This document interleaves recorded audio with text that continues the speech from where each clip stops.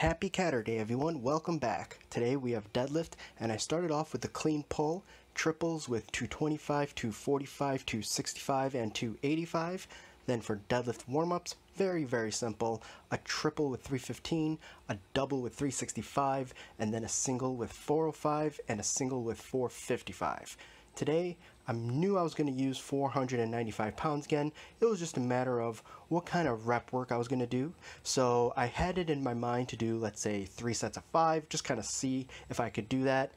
In fact, I did the first set of 5, really knew deep down that I could have kept going, but I stopped because I had pre-programmed my brain to just stop at 5, but I certainly could have done at least a few more.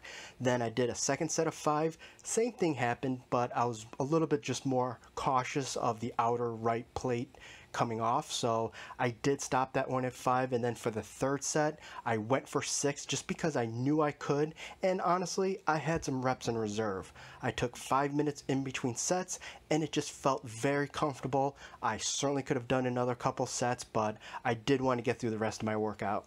Then I went to the Pendlay Row.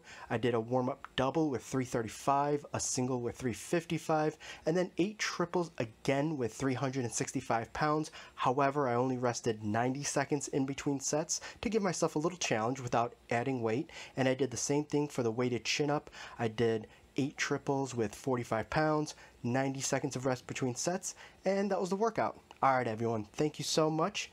Take care. Look at that right plate shifting. And remember, adapt, don't shop.